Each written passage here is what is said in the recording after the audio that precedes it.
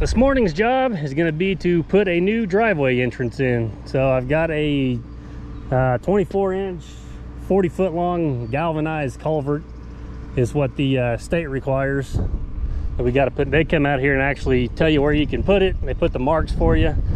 That's going to be the center of the drive, and then the ends just has like a 10-foot radius that curves in. So it'll kind of, it tapers down to 20 feet and then runs straight in there. But this is going to be a new construction home site, but they got to get the driveway entrance in first, because you can barely see a stake. Right out there is where the house is going to sit, I believe. But I got to jump in the excavator, strip the grass off. The ditch does drain that way. It's a little bit tough to tell just because it looks like they got the tractor down in there when it was soft. So I just need to kind of strip all the grass off, get it cleaned up, and then we'll get the pipe set in there. And then they actually have to come by and inspect the placement of the pipe, and then we can start backfilling it. And for the state, we use just rocky red clay. That's what they'll want around the pipe. We'll pack it in. I got the compaction wheel with me, and then we'll just top coat everything with like 3-inch or 1-inch base when it's all said and done. And then we'll just have to put a 3-to-1 slope on the sides of the pipe, and they actually want dirt on that so they can, I guess, kind of mow around it or whatnot. But Dad's on his way with the pipe, and then he'll run and get a load of fill. I'll stay here and strip the grass off, get it placed, and we'll see if we can't get this done. So yeah, it's extremely windy again, and we have rain coming in. I feel like I almost start every video off saying that anymore, but it's supposed to be like 78 today. Then we got some pretty good severe storms rolling in tonight. So I don't know if we'll get the rock on here. We're about 45 minutes from the quarry, but we're gonna try to get the pipe placed and get the fill in here at least.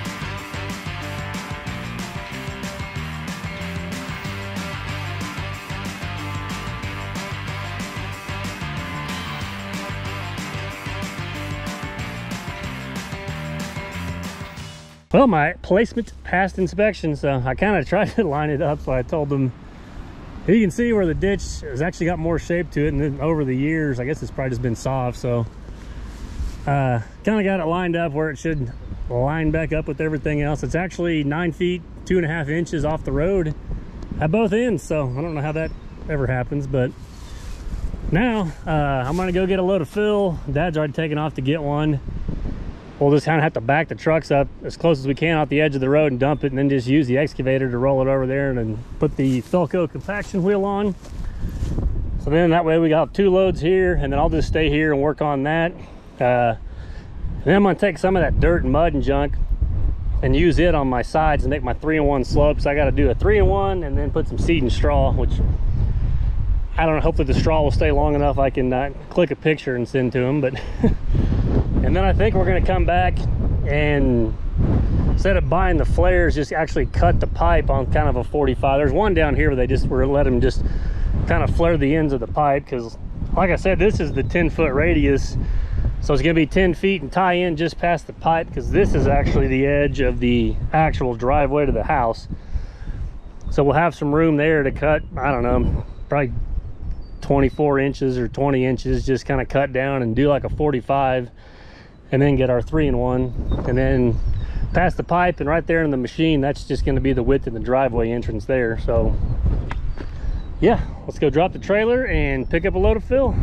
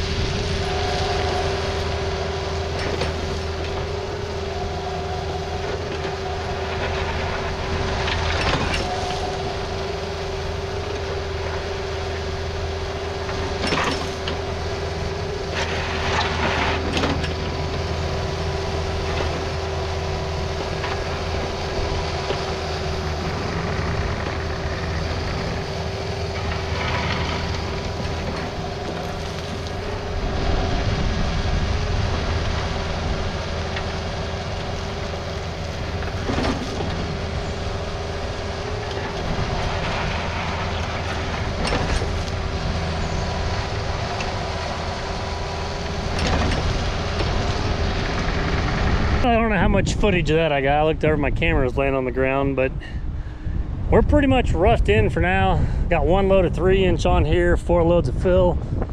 I'm gonna try to top coat it with a load of 1-inch. So I got it set about where it needs to be. It's probably gonna settle down there some. I've still got to get back and kind of cut these flares, or cut flares in the ends of the pipes. And then I'm supposed to seed and straw it, but I didn't see the point in the straw with the wind, so I just kind of slicked that. Like I said, the rain is rapidly approaching, so it's pretty roughed in, but we're gonna kind of see what rain we get and how bad it's gonna rut it up and fill this ditch up tonight. And then maybe tomorrow we'll be back with the 1-inch, and we'll take probably the concrete saw maybe and kind of cut these pipes, and then I'll try to throw a little seed and straw out if I can get this dressed up enough. And if not, at least this will work. They can start driving in and out and packing this down. But we're definitely gonna have to do a little something with the driveway going to this house, because this is gonna be just like it is in Diamond. It's just pumping so bad. So we're either gonna have to cut some of this out and put fill in here, or maybe just roll some fabric out right on top of the grass and just start dumping rock on it and bridge over it. But we're gonna get loaded up tonight and see if we can't beat this rain.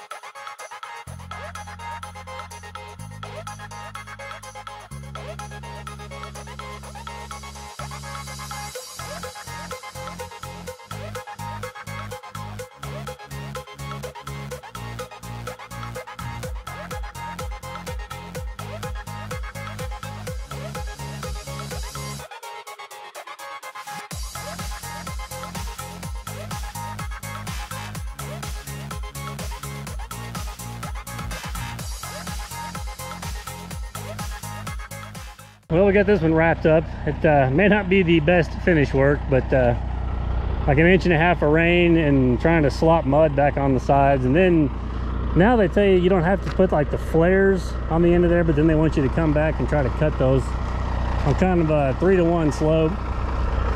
Got a load of 1-inch on here, tracked it down. I'm sure it's going to settle some. And yeah, then I had to cut these ends and seed and straw. It's what they want, so it's not the prettiest, but I think when this stuff kind of takes off, it won't look too bad. But as you can tell, I mean, the ditch isn't super maintained. So. But at least now their driveway entrance is in. I will be coming back and wanting to build the house. I don't even know if you can see it. There's just a pink flag right out there. It's about where it's going to sit. So I got about a 200-foot long driveway to cut in, and I believe it curves. and the garage is kind of going to be on that far end of that back side of that house. So, but I already talked to him, we're definitely going to have to either cut some of this stuff out or just strip off some of the grass and bring in the fabric and a lot of 3-inch, because it's going to be like we just ran into down there in Diamond, where it's just nothing but good dirt and it's just going to pump and be soft and there's nothing solid. So, which makes me kind of wonder about digging a crawl space out for a house out there. So yeah, we'll see. But we're chained down. Now we're going to make the 45-minute drive back to the shop and dry off. So we'll catch you guys tomorrow.